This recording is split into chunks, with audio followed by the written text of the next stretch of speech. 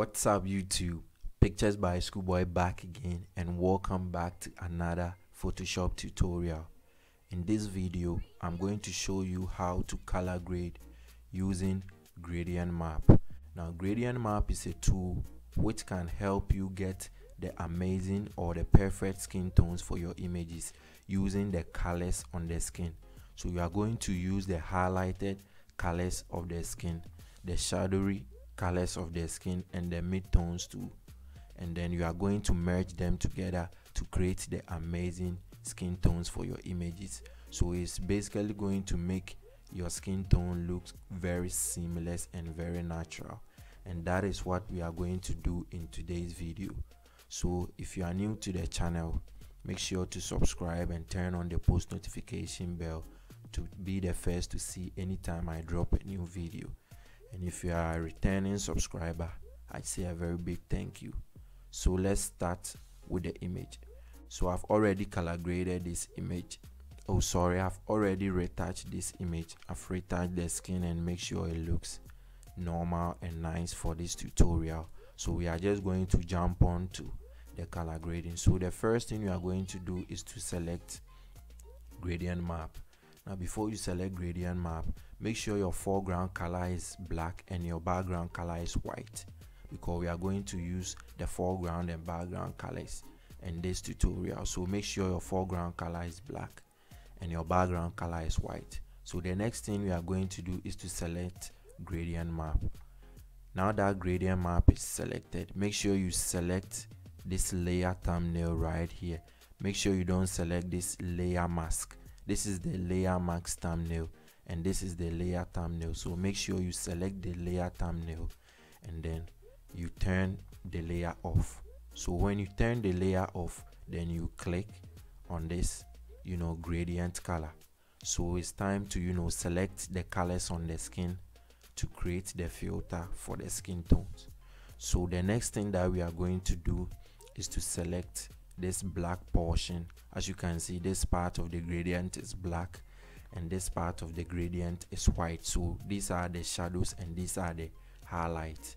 So we are going to select the colors that we want for the shadows, and then we are going to select the colors that we want for the highlights. When we are done, we are going to create the mid-tones, which lies in between the highlights and the shadows, and then we are going to select the color for the mid-tones as well. So you click on this right here and then the color will pop up, and then you click on the color. So you zoom in into the image and then you make sure you select the shadowy part of the image, the part of the image or the part of the skin which contains shadows. So you select, in this image I think around her neck here is the part, or around here is the part which contains the shadows.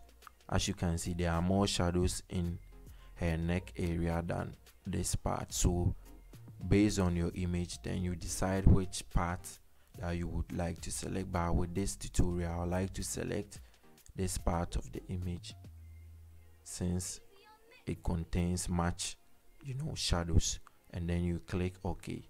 So the next thing that we are going to do is to click on this white arrow right here, color stop right here, and you click on it and then you click on color, and then we are going to select a color from a highlighted area of the skin. So as you can see, there are highlights here, there are highlights on the forehead, and there's a little highlight on the chin and lips as well. Make sure you don't go for all white like this. Make sure you go with the skin, the highlighted part of the skin, because the color grading is made, we are going to make the color grading in such a way that it's going to complement the skin. So make sure any selection that you make, any color selection that you make, is based off the skin.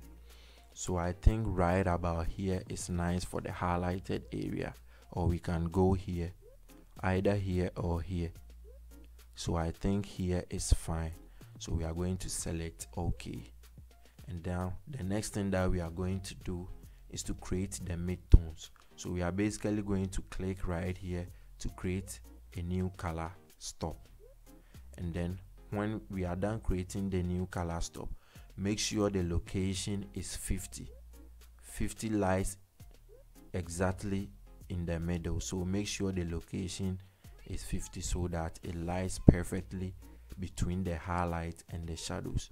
So the next thing that we are going to do is to choose the colors for the midtones as well. And with the midtones, we are not going to choose the colors from the highlights or the shadows part of the area. We are going to select the color from a more even area, you know, an area which contains even colors on the skin.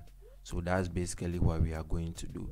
So with the midtones, I think I'm going to select this part of the area or this part of the area. So I'm going to go with this part of the area, and I think it's all right this way. So now, as you can see, we are done with our gradient, and it looks pretty nice. As you can see, the transition from the shadows to the highlight is very even and very subtle. All right, then we click OK. So the next thing that we are going to do is to turn on back our layer, and this is how the filter looks. This is how the filter looks. All right, so the next thing to do is to change the blend mode of the gradient map to, let's say, soft light or hard light, depending on how much you want the filter to take an impact on the image. So with this color grade, I'm going to select the soft light, and then I'm going to bring down the opacity to around 60 or 70%. So this is 70%, and let's look at how 70% looks. So here is the before and here is the after. Before and after. So as you can see, this color grade complements the skin very well, and it makes the skin looks more nice and very even. You know, as you can see, the colors look the same from her face to her neck to her palm, and the entire image looks amazing. So here is a quick before and after. If you don't want this on the background of the image or on the clothes, you can mask it out and clean it and leave the filter only on her skin. But I think it complements this image very well, so I'm going to leave it on the entire image. So here is a quick before and after again, and as you can see, it looks amazing. So I think I'm going to leave it at 70, and then I'm going to create another gradient maps to, you know, add more colors. Today we are going to color grade with only gradient map. That's the main motive of this video. So you select here, and then you go to gradient maps again, and then this time round we are going to select colors for the shadows. So let me turn this off. We are going to select colors for only the shadows. So as we all know, the black stands for the shadows and the white stands for the highlight. We want these colors that we are going to select to affect only the shadows. So we are going to click right above here, the top color stop. We are going to click on this one, and then we are going to bring down the opacity to 0%. As you can see, at this moment, let me leave it on 100% and select the color for our shadows before we bring down the opacity of the highlight. So I think I'm going to do a little bit of yellowish or goldish color, since she has more oranges and reds in her skin. I think it would be nice to add colors like this to complement the skin tones as well. So I think right about here is fine.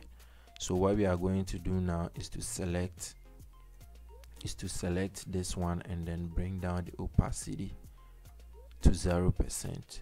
If we want this to increase, we can, you know, we can bring the slider right here to increase, you know, the intensity of this color. So we are going to click OK, and we are going to turn it on. So right now, as you can see, this is how it looks, and it applies only to, you know, only to the shadows of the image. We've turned down the highlights as well. So the next thing that I'm going to do is to change the blend mode and bring the blend mode to soft light. So here is how it looks before and after, before and after. And I'm going to go to the opacity right here, and I'm going to bring down the opacity as well. But with this one, I'm going to drop down the opacity to, let's say, 25. So here is a before and after. As you can see, just a little before and after, before and after. Alright, so we are basically done color grading this image. So let's put it in a group and then go back to the first gradient map and then play with various colors as well. So as you can see, we have our shadows, our midtones, and our highlights. So if you want more of these colors to be in the shadows, you can push the slider right above here and then it opens up the shadows a little bit. But with this image, I think it's nice to add a little bit more of shadow. So I think the 50% location is the perfect location for this image. So I'm just going to leave it right about there. So here is a before and after, and here is a before and after of the goldish color that we added to. So before and after, before and after. So if you think the colors are a little too much for you, you can keep on dialing down the entire opacity, or you can desaturate your images before you start applying the gradient map, since the gradient map tends to add more colors than you might actually need sometimes. So if you don't know how to desaturate your images, I'll try and make a tutorial based on that. I just wanted this video to be about color grading with gradient maps, and I think that's what we've basically done. So here is another quick before and after, before and after, and it looks amazing. So that will be the end of today's video. If you did learn something from this video, please smash the like button and subscribe if you haven't.